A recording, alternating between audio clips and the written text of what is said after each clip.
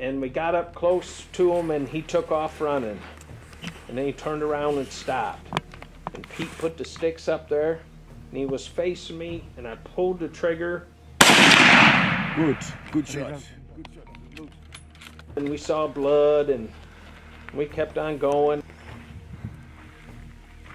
Finally, Pete says, you guys just stay here. So him and Joe, the tracker, took off after him. They took their shoes off so they could be quieter while they were going through the bush.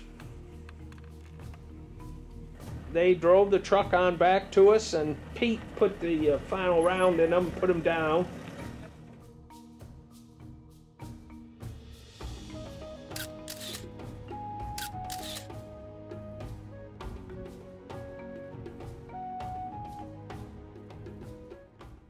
Joe saw a zebra and a wildebeest. A few minutes later, we saw the wildebeest, and I could see the wildebeest cows to the left. Pete said, "Okay, he's coming out from the right." I said, "That one?" And yeah, shoot. And so I shot. They said it was hit and went about 20 yards and died.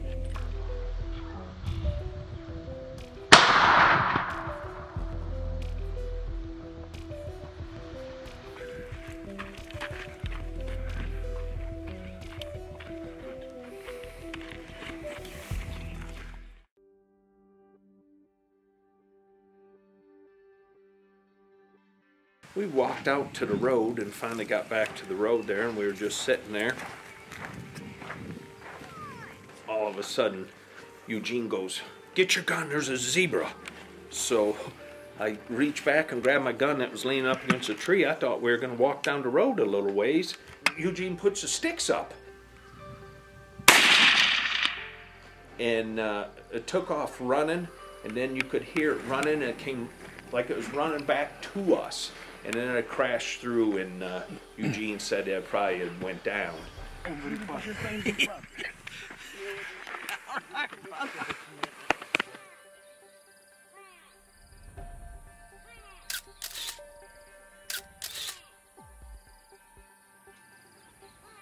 I love hunting, over water holes.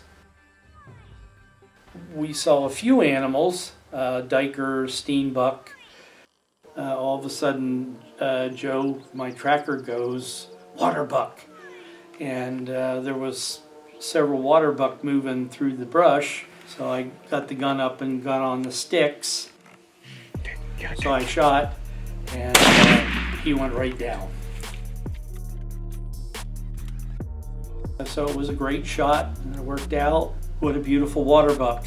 And this hunt has just been something incredible. It is so unbelievable, and I've enjoyed it so much.